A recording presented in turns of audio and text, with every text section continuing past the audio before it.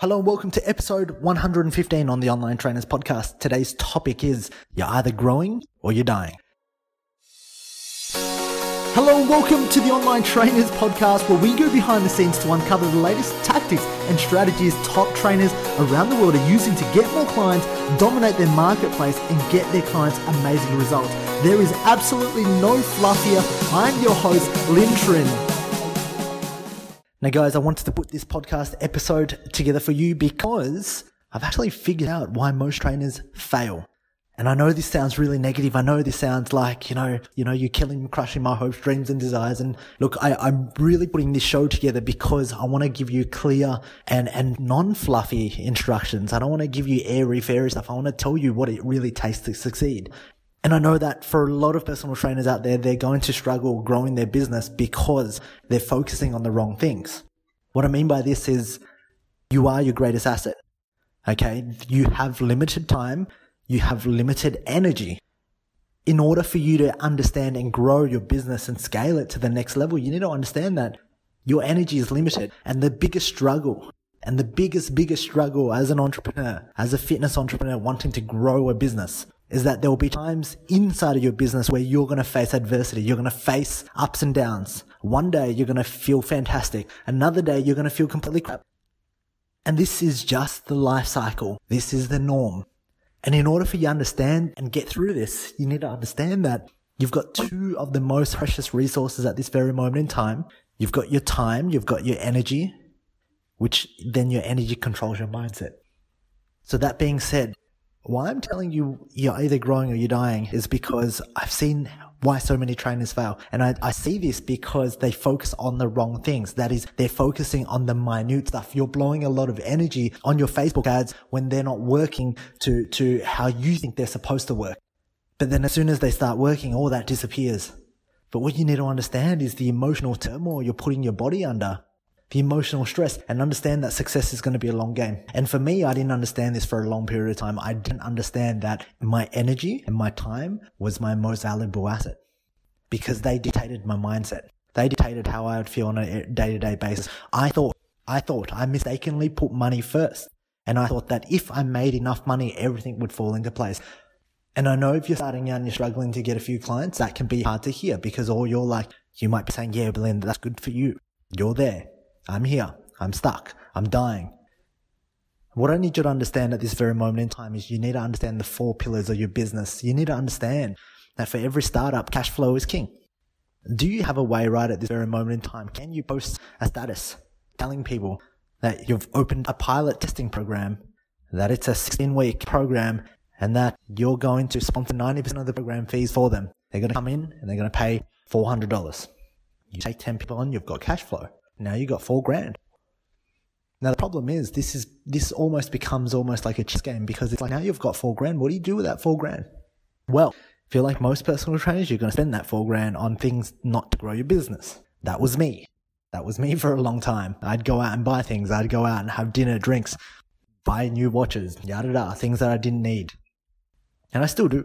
But at this very moment in time, I think strategically and I go, okay, well, if I've got $4,000 now, what's the next piece of this chess puzzle that I should be investing in that's going to help turn this $4,000 into $8,000? And then once you start thinking like this, and once you start turning on your problem solving capabilities and present solutions to problems, for example, people are fat, they need your help. How can you help more people? And it's not about running $4,000 worth of Facebook ads. Start asking yourself the right questions, because remember, if you run $4,000 of Facebook ads and you get 500 leads and you have to call every single person up to make 20 sales, you are burning through the most valuable asset, which is your time and your energy. And when you do this, what happens is you're going to burn out. So you burn out the machine, you burn out the money making machine, right? Because you foolishly focus on the tactics and you don't focus on what's really important. And how you avoid this situation, why I'm going to go in deep. How you avoid this situation is by asking the right questions. There are a lot of stupid questions I answer inside the Online Trainers Club sometimes. They're very, very depressing. Then I can see the outcome of how people's lives, I can see the outcome of the way people live their lives based on the questions they ask. And this isn't judgment, this is just an observation. So Tony Robbins, my mentor, always says quality of the questions will dictate the quality of your life. So if you suddenly don't ask any questions with that $4,000 you just made, and you go out and put it into Facebook ads, and then you get 500 leads and you call up all 500 leads, 80% of them say no, hit voicemail, hang up on you. 20% of them say, or let's say 18% of them say they'll think about it. 1% actually buy because they're going to buy. They're going to buy from anybody. You're in deep trouble. So questions you need to ask yourself on a daily basis is, if I had $4,000, what could I invest in to free up more time? Who do I need to bring on to free up more energy and to do the stuff that I'm not technically good with? What is that?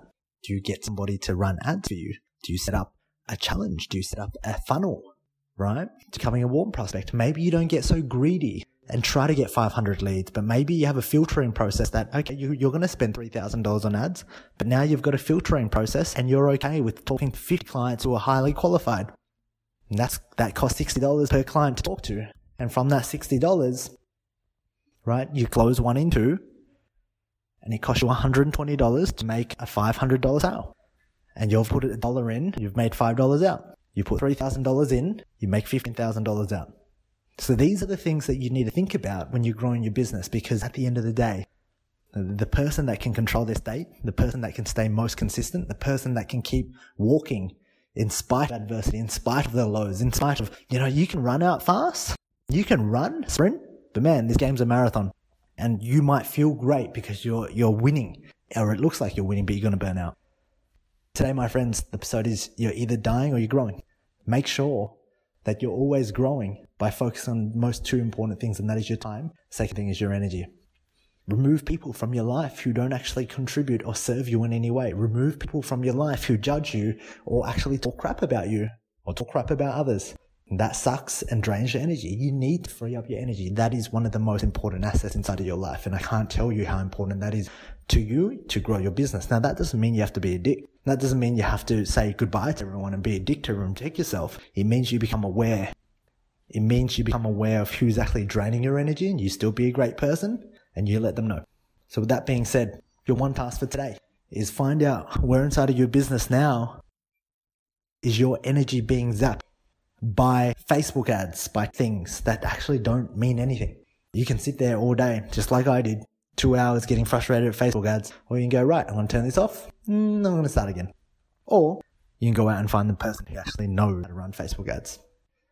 That is the question for you today. If you answer it, the next step is you need to remove these energy zappers. What are you going to do about it? Because it's one thing to know about it, it's another thing to do. And on the Online Trainers podcast, we do. Have a fantastic day. Don't forget, send this to your accountability buddy, and I'll see you in the next podcast episode.